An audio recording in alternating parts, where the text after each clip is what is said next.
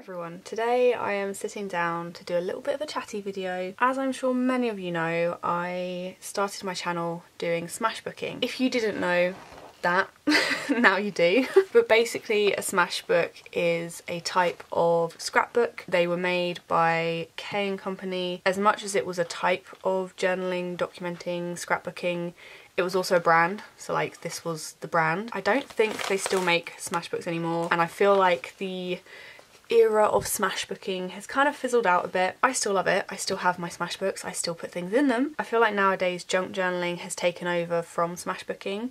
The styles of them are very similar. I know that junk journaling's always been a thing, it's not like it's just appeared, but to anyone who's just joining the creative scrapbooking, documenty, journaling community, they're more likely to come across junk journals than they are smashbooks. I've never really progressed onto junk journaling. I have always wanted to. Obviously you guys know Megjournals, who is one of my very good friends who has a Instagram and YouTube, and she does a lot of junk journaling. There's definitely a certain vintage style that comes along with junk journaling, and I do love that.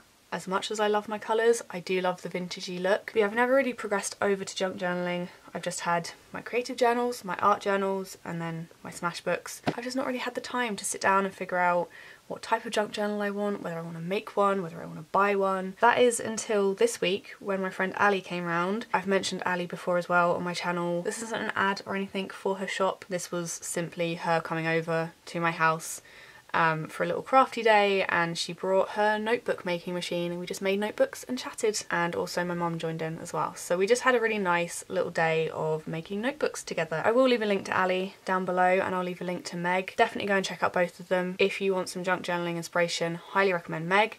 If you want to have a look at Ali's shop and all of the paper goodness that she has on there, then I'll have that down below as well, so you can go and have a nosy. They are my friends, this isn't an ad. This is just me saying go check them out because they're awesome. But yeah, when Ali came over, we made notebooks, and I decided this would be a good opportunity if I was gonna make a kind of junk journal-y type of journal. This would be a good time to do it. I did make 3. One was more a notebook though, so I added more like lined paper in it. But this one I added more kind of like smashbook pages into it. She brought a whole box of scrap paper and stuff with her, so I got to choose some pages from there as well, but I also had my own papers. This is the notebook or journal that I made. She had all of this like faux leather. It's kind of like card, so it's like paper on this side, but then on this side it looks like fake leather. She gave me a bunch of it as well because she had so much of it, so I got spare to make anything else with it if I wanted to. And I also wanted to make a little journal with some notepaper and Pokemon cards in a Pokemon card sized format of a notebook. So that's what this one is. I don't think I'll be using this as like a junk journal. I'll probably keep this in with all of my like Pokemon cards and stuff. But I thought I'd show you because it's just adorable. It's like a dinky version. So she had this black faux leather card. So I decided to use that as the cover for the journal. And then inside I've put a couple of bits of mount board, which are like thicker card, so I have a bit of leaning space with it. Because I'd chosen the black for the cover, and then obviously the wire that she had was like a brownie bronze. It just kind of went with the paper pad that I had. So the papers that I used, let me grab it quick. As you can see, it just kind of goes really well with that sort of style. So I feel like I did unintentionally go the vintage route with this, but I still absolutely love it. And I know with my style and the way that I do smashbooking, the way I do my journaling, it's definitely not going to stay super vintage inside. This is going to end up getting colourful very quickly, I'm sure. So yeah, this was the paper pad I used. It's just lots of like woodlandy, toned down colours. Very pretty. I do like this one. I've just not had a chance to use it because obviously I tend to use a lot of colour in my journals. So I've had this sitting in my stash for a while. It's by First Edition Papers, which is the craft label. It's an old one though, so I don't know if it's still available. So I used lots of those papers, and then I obviously went through her papers as well and picked out some. The papers that I picked, they're all different thicknesses, they're all different, like we got black paper, there's paper with words on. This kind of reminds me more like a smashbook page. This is from that paper pad. I've got a little envelope in there which opens out. I've got some of these little shorter bits of paper that have a little fold over. This is like super thin. I think she called it onion paper. I think. I might got the vegetable wrong, but we'll go with onion. Yeah, it's just like I don't know, I just kind of went with plain pages, not too many lined pages. I cut some down to be different sizes, and obviously I added in the amount of pages that she said would be good for the size of the wire, and I just made a little junk journaling notebook. I'm not 100% sure on where to start with it. This is my difficult part. I don't know if I'll start it in this video.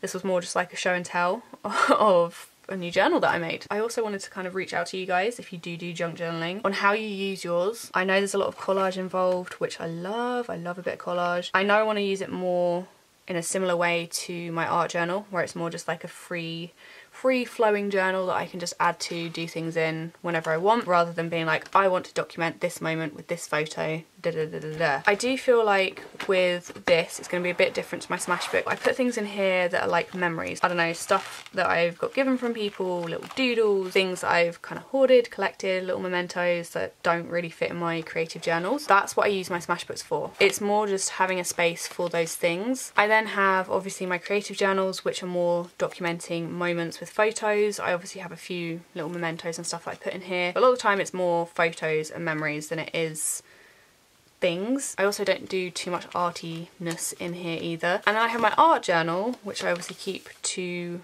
my Patreon. I don't share process videos from here on my channel. But yeah, this is much more like just playing with art supplies and collage and things like that. So I think this journal is going to be much more kind of a mixture of this and my Smashbook, I suppose. The papers I put in here aren't ones that are going to hold a lot of water.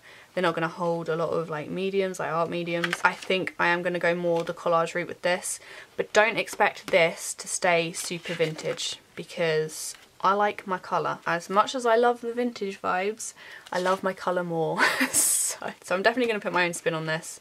It was just nice to use some of the papers and stuff that I've not like used in years. I am really tempted to get some little corner, like book corners to put on here, just because I think it would make it look so smart. I don't know how it would hold with the card, but we'll see.